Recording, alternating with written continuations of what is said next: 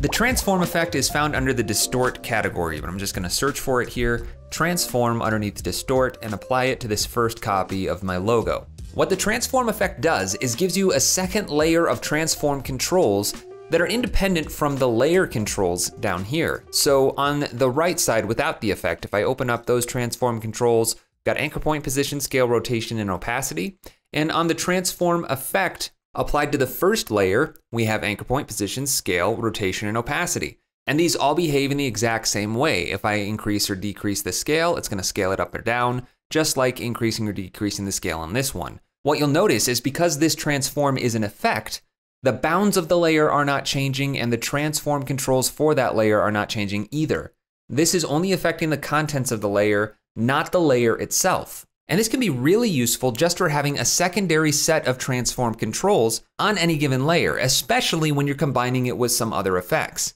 Let me reset this effect and show you that if I move the anchor point around, we get this little control showing up here, as well as for the position. And moving either one of these around is shifting stuff around. Just like if I were to go to the anchor point of this layer, to the actual layer anchor point, adjusting the anchor point keeps the anchor point right where it is in the comp and shifts the contents of the layer around it.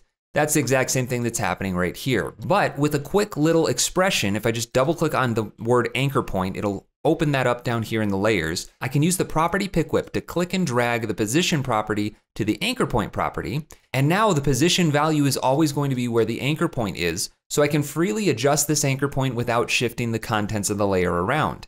What this will let me do is put the anchor point someplace else, like maybe the chin here.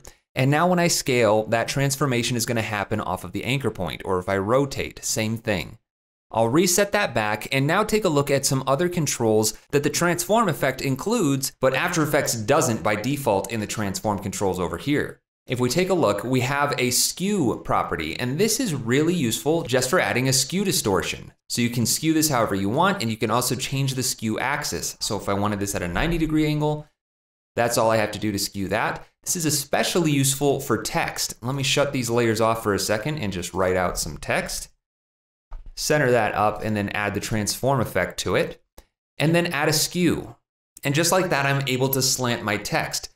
There are a few more properties that the transform effect gives us, like this one right here that says use composition's shutter angle.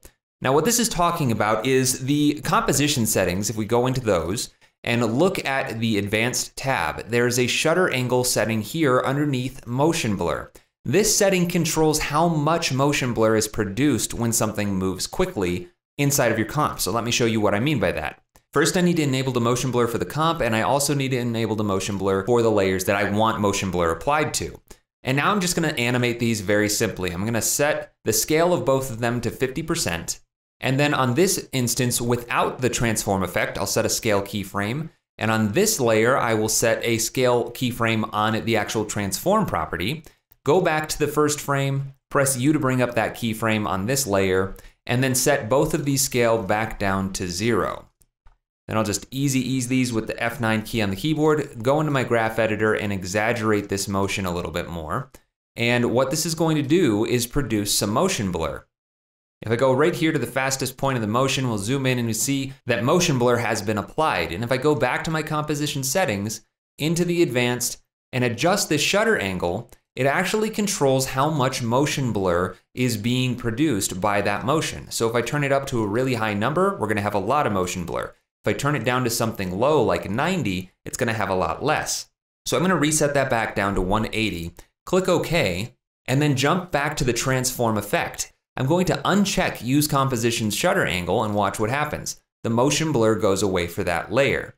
Now I also have this shutter angle control, which allows me to custom dial in that shutter angle for this layer individually. So it's disregarding the composition shutter angle and allowing me to dial in a custom amount of motion blur for that layer. The one catch with this setting is that this only applies to motion that's produced by this effect. If I copy and paste these scale keyframes from this layer, and paste them after that effect. So after our initial scale animation, it's now happening further in time. You see that now our motion blur is back to what it was, and this transform effect doesn't do anything. So this is not a comp setting, this is a specific setting for the motion blur produced by this effect only.